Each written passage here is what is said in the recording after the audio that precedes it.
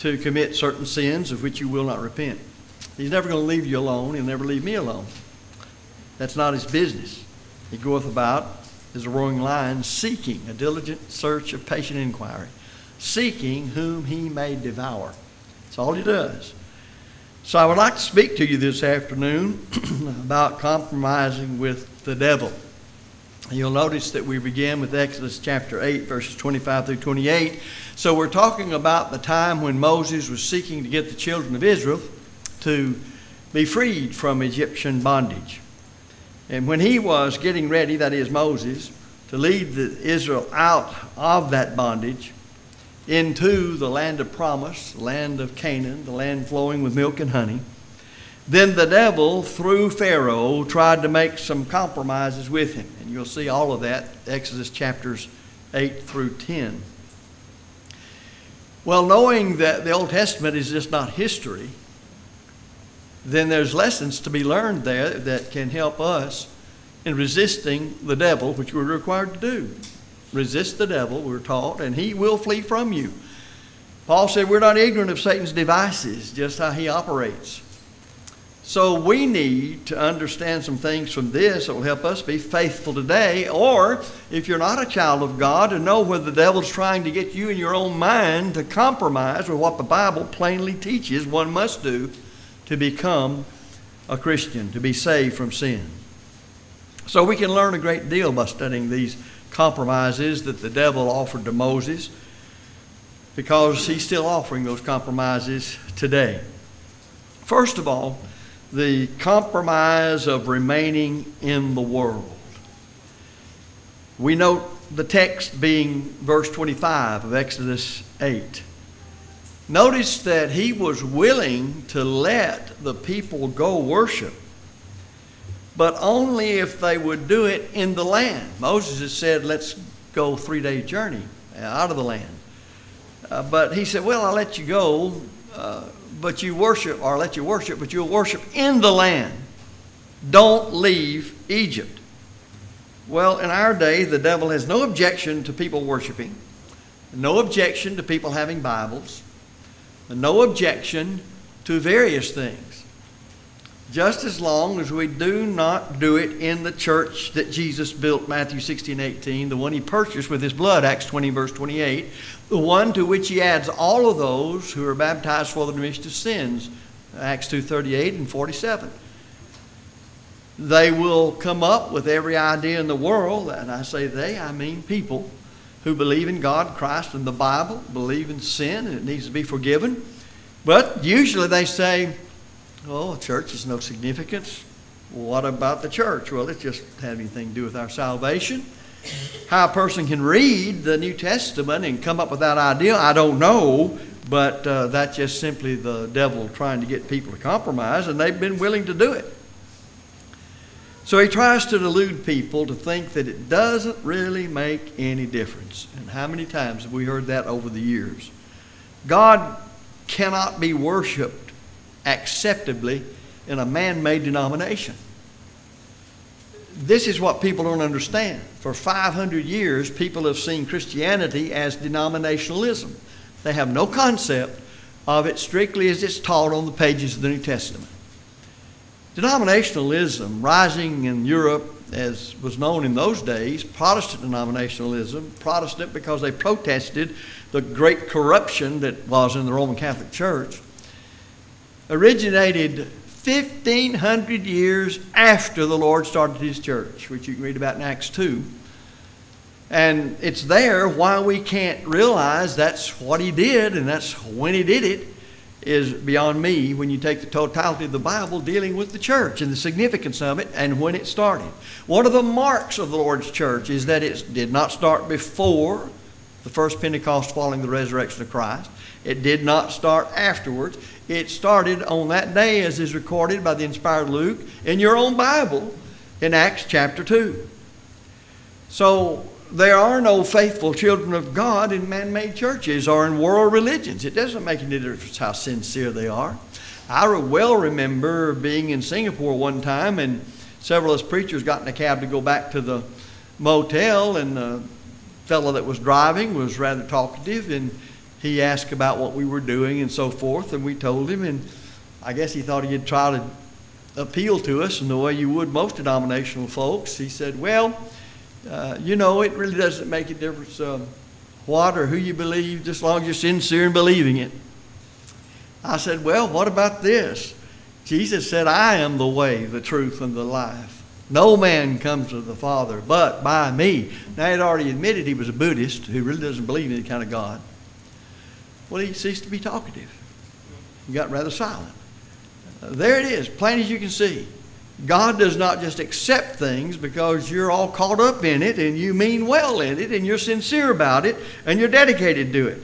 And so it is when it comes to becoming a Christian, where God locates Christians and so on regarding the church.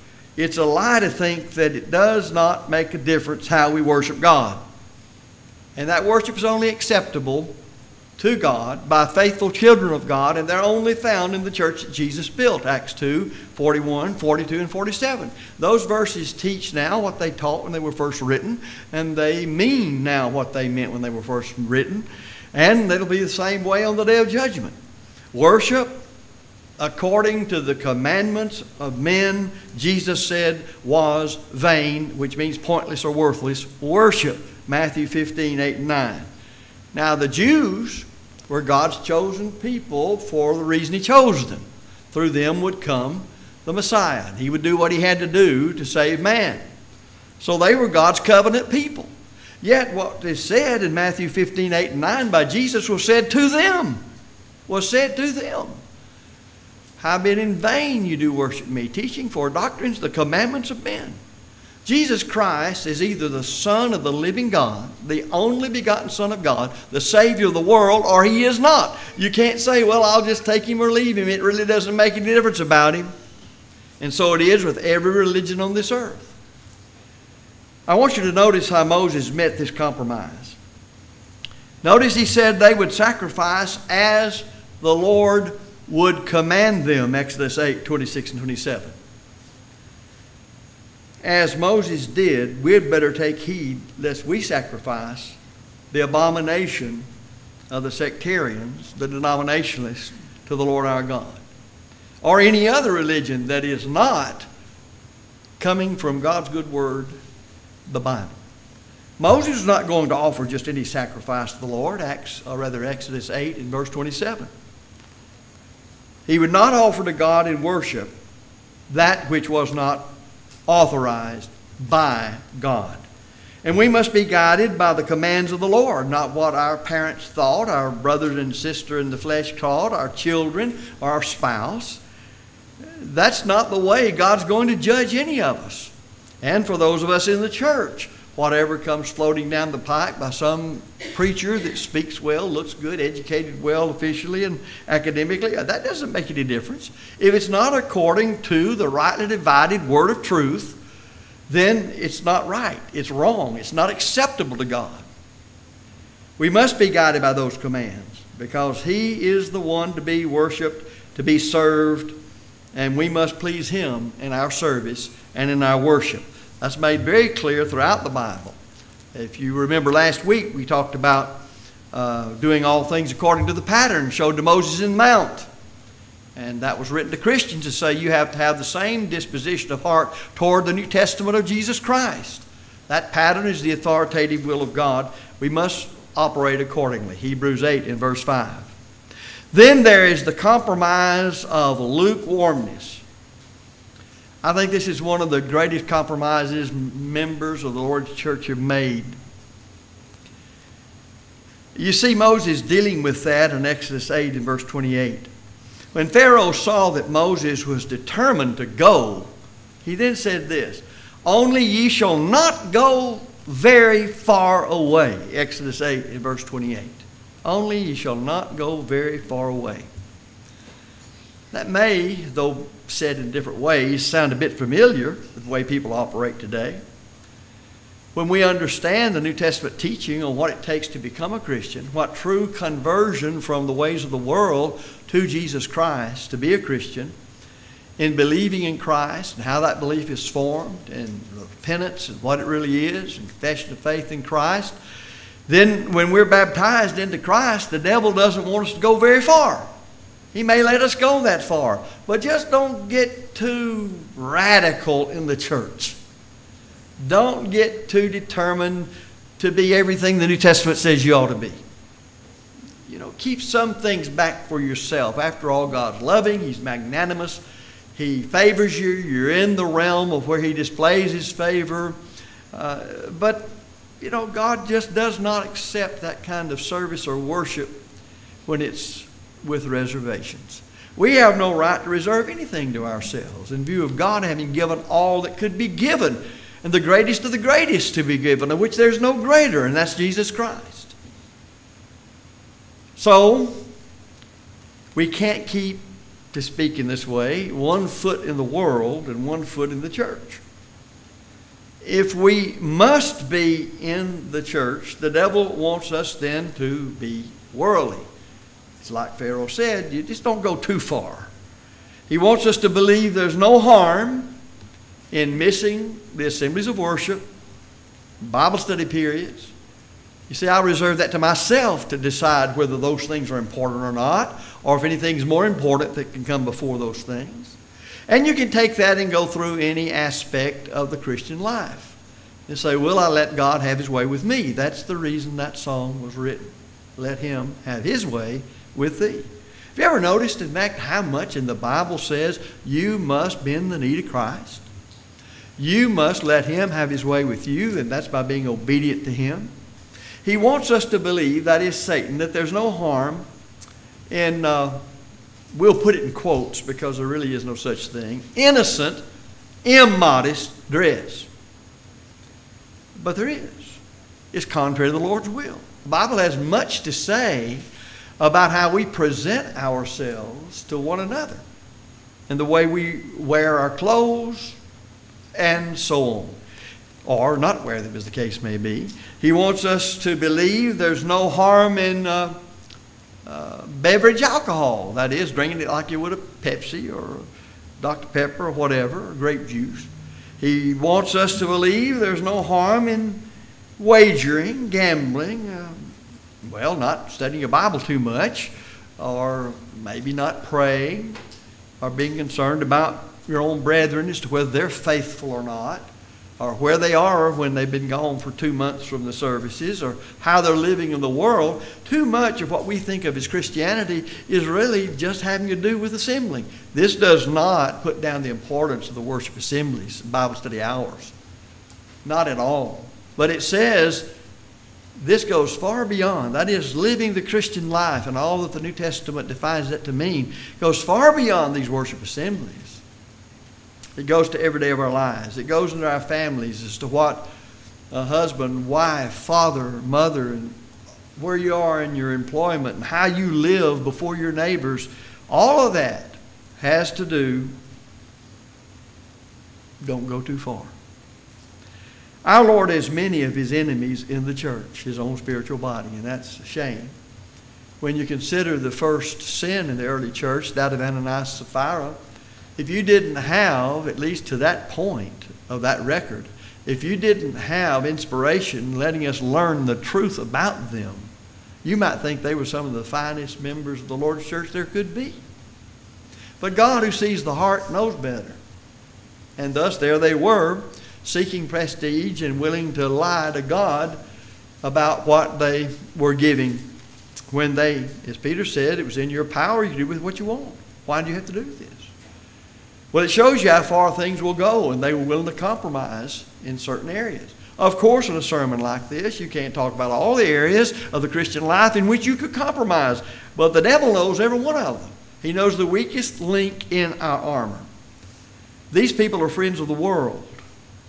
And to be a friend of the world is to be an enemy of God. James 4:4 and James 1:27, Titus 2:11 and 12. And that's what we can't not be. And why would anybody who names the name of Christ to be his Savior would want to be a friend of the ways of the world? Christians must, it's imperative, it's obligatory, keep themselves out of worldly, compromising positions. We've even forgotten this, it seems to me, that when Paul said all things are lawful, but all things are not expedient. Even when you find out that something's authorized, it may not be the best thing for you to do. It may not be encouraging you to be closer to the truth. It may not be encouraging somebody else. So when you know it's authorized, that's well and good. But is it the best thing to do at the time under the circumstances? We don't think much beyond that because we're still trying to get people to understand you must do only as it's authorized and how the Bible authorizes and how we ascertain it. But also, he wants people in their families to compromise. The compromise of undedicated families. Now you have to go over to Exodus chapter 10, verses 8 through 11 on this. But the devil is offering this to Moses when he said, well, okay, go now, ye that are men, and serve the Lord. Well, what did he say? Well, you who are the males, you go, but you leave behind others. You leave them behind. I've heard men actually say, well, all that religion is good for the women, or something like that, but it's not for me. Trying to say this is important for one person in the family, but not important to somebody else. The late Brother George Darling, who was a fine gospel preacher, as far as I know, been dead many years now. I suppose over 40 years. His articles still show up some. But he was not a member of the Lord's church when he married his wife, and she was very devout as far as her faithfulness. And he wasn't anything. Didn't pretend to be. And he reported that he did all he could to try to stop her from going to church, assembling with the saints, being active in the church. And he actually got up one morning before they did and messed up the distributor cap so the car wouldn't start. And it was a cold, snowy morning. And when she got up, he just watched her. The car wouldn't start. So she came back in, never said a word, got their children, I think they had at least two, and just started walking to church. So that was the beginning of shaming me into paying attention to why somebody was dedicated to something like that. Another time we were preaching in Van Buren, Arkansas. There was a couple at that point, it was about my parents' age. In fact, they were older, I think. And there was a little lady who was still attending there, and they told me this, that one morning it was snowy and cold, and they just decided it's too bad to get out and go. So they were laying up in the bed, and they happened to look out the window, and this little widow lived across the road, and there she was coming down the steps off the side of the hill, going to walk to church when they were laying up there with a car and could have taken them. Said that was a jolt to them. Made them see themselves for what they really were when preaching wasn't doing it for them. Strange how the devil works, isn't it? The devil doesn't want us to bring our children up in the nurture and admonition of the Lord. Ephesians 6:4. Now, you know that's enjoined upon us. That's our responsibility as husbands, head of the house, and as fathers, to bring the children up in the nurture and admonition of the Lord. And if you got a faithful home, then father and mother are active in doing whatever is necessary to do that. Well, you can be sure if God has authorized that it's expected of us, guess who's opposed to it? Well, it's going to be Satan. He does not want us to rear our children in the nurture and admonition of the Lord. And he's going to try to get you to compromise. He wants us to leave the little ones alone. We hear stuff like, well, they're too young to go this or that or the other. You even see it in the churches.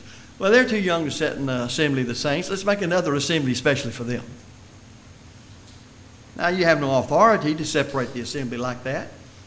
But after all, they cause a racket, and it's easier to handle them somewhere else. They forget about the adults that have to leave that assembly to go out there and tend to the children. So one error leads to all sorts of other error. Somebody will say, well, it's Wednesday night, and the kids have got a lot of work to do at school, and there's just too much homework, and they got a big test tomorrow, so they don't have to go to Bible study. And that just simply says, well, studying the Word of God, that's not very important. Or they have a ball game, and you can't let the team down. I know one preacher, and John knows of this preacher too, he's dead now, who actually taught that if your child's on a ball team and you got the child having to have a game on Wednesday night, then don't expect them to let the team down. Just pick out some gospel meeting later and let him make it up by going to that, but let him miss that Wednesday night. Now this person, this man, a lot of Bible knowledge, I know. A lot of good stuff he taught, I know. I've got a whole lot of his material myself. But he was just as wrong as he could be when he taught that. How are you going to teach your kids to seek ye first the kingdom of God and his righteousness, and all these things shall be added unto you, Matthew 6:33, when you let things like that are of this present world come between you, and in that case, the assembly of the saints, the elders have called together to study God's good word. If the devil can get us to compromise in these things and many others, he has us, folks. We're in his grip. The devil does not want us to teach the word of God to our children. If dad and mom must study the Bible, that's okay, but don't be too concerned about the kids. After all, there's a whole lot of the Bible hard for them to understand. I'll just jot down a couple of things here or you jot them down. Deuteronomy 6:1-9. Now I want you to realize, Deuteronomy chapter 6, verses 1-9. We're talking about that part of the Bible that we consider to be less important or very difficult to read. And yet, if you go back to that, you find that that was their Bible. When David extols the law and God's word and the commandments of God and all such things, the statutes of the Lord, what is he talking about? That part of the Bible we find too dry and too hard to read. What was the Bible that David had? What was God's word for him? Genesis, Exodus, Leviticus, Numbers, Deuteronomy. That was basically what he had. He may have had down through possibly 1 Samuel, as we have it in our Bible, maybe 2 Samuel. But everything from there back to Genesis was what you read of in Psalms that he extolled. And yet that's the kind of stuff we think is just too hard. You might want to write down with Deuteronomy 6:1-9, Judges 2:7-10. Judges chapter 2, verses 7-10. And you see what was said there about teaching the young people, teaching the children. And what was it that they were to teach? Those very things of the Old Testament that we find difficult.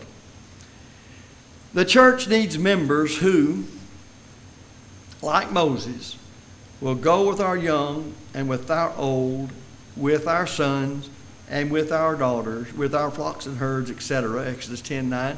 In fact, I like the statement that Moses made. Not a hoof shall be left behind. Now that's not compromising. That's saying everything God told us to do and the way he said it for the reason he said it and whoever's involved, that's the way it's going to be. And we're not going to listen to anything else. We're not going to have it any other way. Now, if that's written aforetime for our learning, what do we learn about it that helps us under the authority of Christ in the New Testament? And then what kind of patterns are we setting before our children when it comes to the way we deal with those things? The children of today are so important for what they are today. But they're going to be, many of them, the church of tomorrow. I've lived long enough to go back over the years with churches, all the way back to my youth, all the way up to this present time. And I don't know how many people that was young when I was young, they haven't darkened the door of a church, and I don't know when. Yet when I knew them, they were there all the time, involved in everything as far as children were concerned. And I do not know of the churches where we've been that not just the young children or teenagers at the time we were there, or maybe in their college years, that were active. And then years later go by and we find out not even attending. Or their homes all broken up, all sorts of things. We must understand that to rear them in the nurture and admonition of the Lord means to bring them up in the system of faith that is the New Testament, to learn the importance of obedience to God. And this was what was brought out in the Old Testament in several places. Joshua 24:14 and 15. Then it's taught again in the New Testament as Paul wrote to Timothy in 2 Timothy 3:14-17. We should teach them then by precept and example. 1 Timothy 4:12 and 2 Timothy 1:13. That's exactly what Timothy's mother and grandmother did. You ever notice there, ladies, that the husband's not even mentioned because Timothy's father was a Greek, but his grandmother and mother were Jews and evidently devout. And Paul said of him, "Thou hast known from a babe the Holy Scriptures, which are able to make thee wise in salvation." And that's the way it works with everybody, regardless of when you are exposed to the Bible. If you have a receptive heart,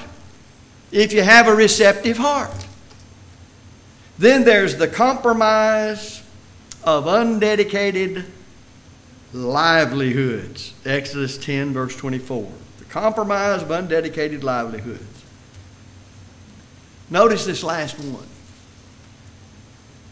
Pharaoh says, well, you go, serve the Lord. Now listen, only let your flocks and your herds stay here.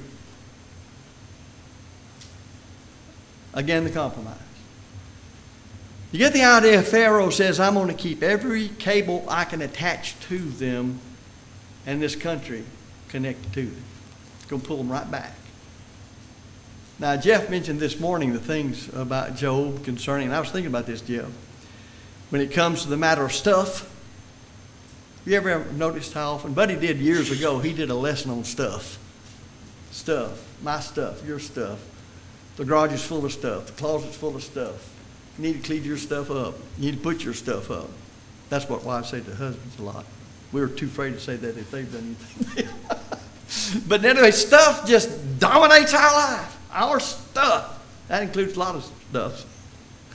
So, if the devil can just get us to leave our stuff, then he has us. That is, if he can get us to stay with it, the affairs of this present world.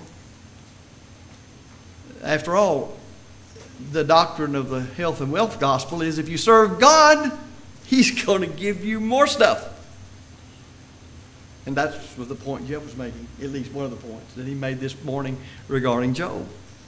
We can be involved in the worship assembly, and we ought to be, with the right attitude when the rest of our life is in harmony with the will of Jesus. And that would include Bible study and all that that means. But if we don't use our possessions, our time, our talents to advance the kingdom of God and defend the faith, can you really say we're converted in the true meaning of the word convert? You can pile up money, however little or a lot it is, put it somewhere in land or the bank or stocks and bonds or whatever. But don't put it to the work of the Lord in the salvation of souls, the edification of the saints. And really, what good is it to anybody? If the devil can get us to think this way, we're in his grip. We haven't really followed him on the basis of Matthew 6:33 of learning to put first things first. And look how we've trained our children. America has, because of its freedoms, become a plague to us. Because of its economic blessings, they've become a plague to us. We're always seeking after that which pertains to this life. And we use it for that purpose. If you read the book of James, he'll talk about prayer. And he'll say, your prayers aren't answered because you're basically praying for stuff. That's basically what he says. That's the reason your prayers aren't answered. You're praying for stuff that you can satisfy your lusts. You're praying for a big nice house, car, this, whatever else. You're not thinking as Matthew 6:33 says you ought to think, as a converted person, as somebody that's a pilgrim just temporarily living here and passing through. Notice how he met this compromise. That is Moses. He just didn't compromise anything. Exodus 10:26. And there's the spirit that we all need, because that's the kind of attitude, disposition of the mind, or beatitude, that man has who's going to go to heaven. Nobody else is going to heaven that doesn't have it. We must lay everything we have at the feet of the Master. We cannot serve God with reservations. We need to say to the world, those who are indicating, well, I'd like to be a Christian, here's what it's going to cost you. There was one time a father and son walking down one side of the street in a small town, and the little boy saw a man he had known all his life, as far as his morals and spiritual conduct was great. The little boy said, I'd give anything in the world, I'd give all in the world to be like him. His daddy said, that's exactly what it cost him. And that's right. We haven't learned this fundamental first principle matter yet. Nothing matters but doing the will of God. So he made no compromises with Pharaoh, Exodus 10:26. All that we are and all that we have is to be given as a sacrifice unto the Lord. That's what's mentioned in Romans 12, 1 and 2. That our bodies are rendered living sacrifices unto God, which is our reasonable service. Now, I know it takes money to buy food. I kind of like to eat. I know what it takes to wear clothing, and shelter is necessary. But we need to realize that God commands us to purpose in our hearts what we're going to give in the collection as an act of worship on the first day of the week, 1 Corinthians 16:2. And we don't think about that. I don't know where we think all this money is going to when we die. You know, you give it to your kids. You think they're going to spend it like you want them to spend it. Do you think anybody else is? If you read the book of Ecclesiastes and you read about how worldly people think, who live solely for this present world, then you say, vanity, vanity, all is vanity, saith the preacher. Not from the perspective of the faithful child of God, but from the person who lives for this world. Because you live your life, you get stuff or try to get stuff, and you try to multiply that stuff into other stuff, and you get to about my stage of life or older, and you realize, well, what has all that accomplished? What does it matter? Have you ever just sat down in your chair and said, now if I had millions and millions of dollars and a 40-room house and 20 bathrooms in it or whatever else and 40 cars and all that kind of stuff. Okay, that may look good at 20, 25, and 30. But if you're sitting there 60, 65, 70, 75, 80, what's the difference in you and the fellow that just has a humble abode and done the best he could all his life to earn a living and live for the Lord, and in that person? As far as what they have of this world. You know, how much did so-and-so leave when he died? He left all of it. How many times we said that and smiled? That's exactly right. Paul says, we didn't bring anything into this world, and certainly we won't take anything out. So all these things are so fundamental in things you've heard, but we need to be reminded of them. The only money we really are saving is what we're putting into the work of the Lord, Matthew 6, 19 and 20. That's it. The only work that amounts to anything is our work to comply with God's will as to why we're here. But I don't think we see it that way. You know, the thing that I found out about brethren over the years is when they talk about their contributing, they don't talk about saying, I'm giving this to the Lord. I'm giving it to the church. Now, it may be just ignorance on their part of what the church is. But I've always thought I was giving whatever money it was, my time, whatever talent I have, whatever. I always thought it was rendered to the Lord, that it was a sacrifice due Him. It would change our minds if we'd realize, will the Lord accept this from me, knowing my every fiber of being, knowing what I have? Would He accept that sacrifice? old brother J.D. Tant, who died in 1939, a pretty gruff fellow, but he said it like it ought to be said, was preaching in Texas, said that a very wealthy cattleman in the congregation. And when the collection plate was passed, he dropped in 50 cents. And Brother Tant saw him drop in the 50 cents, knowing, as everybody else did, the kind of wealth the man had.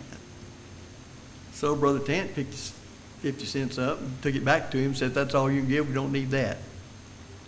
Well, that's terrible. Must be a very unloving person. But think about it, brethren. How much did the Lord give for you? What did He give for me? You can't match it. You heard this matching giving? You give so much, the company will give this. If we can get $1,000 from you, then we'll get whatever from somebody else. How are you going to match what God Himself gave? How can you do it? You can't. You can just give all that you are and have according to the teaching of the Bible. That's the only way it works. So really, when all is said and done, it's what we send on ahead, isn't it? Laying up treasures in heaven. Because there's the permanent abode, there's the eternal abode. We need to be so very careful that we do not make any compromises with the devil, because he will definitely ensnare us and destroy our souls. As I said in the beginning, so I end with 1 Peter 5:8. That's what he wants to do. It's all on his mind. If we could have our mind on the work of the church and our individual Christian living, like the devil's mind is on you and me to get us to sin and keep us there, there is no end to the good we could do, and the faith in God that we would have, and the Bible knowledge we would exercise. What a wonderful thing that would be.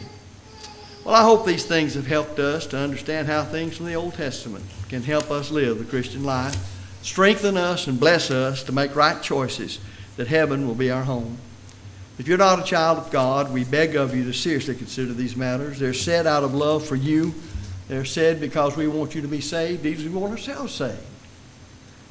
And the only way we can save ourselves is to live right, and that involves teaching the truth to others who don't know it, because it's the truth that saved us. Nothing else could save me or anybody else but the truth of the gospel of Jesus Christ. Somebody loved me enough to teach me the truth. Think of how much we owe other people who prepared themselves and did that. So we want you to believe in Christ based upon his word. Romans 10:17. Repent of your sins and obedience to his will and going through the plan of salvation, Acts 17:30. Confess your faith in him, Romans 10:10. And complete your obedience to the gospel, being immersed in water by the authority of Christ for the remission of sins. There is no other way. Don't let somebody cause you to compromise, because that's just the devil working through that somebody, even as the devil worked through Pharaoh and attempted to get Moses to compromise about the children of Israel being let go. Say in your mind, not one hoof will be left behind as regards my life. I will be fully converted to Jesus Christ when I'm baptized into him. And all that matters for me to be a servant of his that's faithful, that he's pleased with. If a child of God, you've let things slip, you've allowed some sins in your life, then we beg of you, in the light of this and all the rest of the teaching of the Bible, since most of the New Testament is written to Christians to keep them faithful, to seriously think about those things and examine your life. If there's an area in your life that you need to repent of because you've gone into sin, then we humbly beg you, by the mercies of Christ, to repent of those things, confess them, and pray God for forgiveness. We'll all help you every way we know how, but some things come right down finally to where when obedience is done, it must be the individual with the love of God and faith in God according to his word that wills to comply with the Lord's will and obedience to the truth. If you're subject to the blessed gospel invitation, we invite you to come while we stand and sing.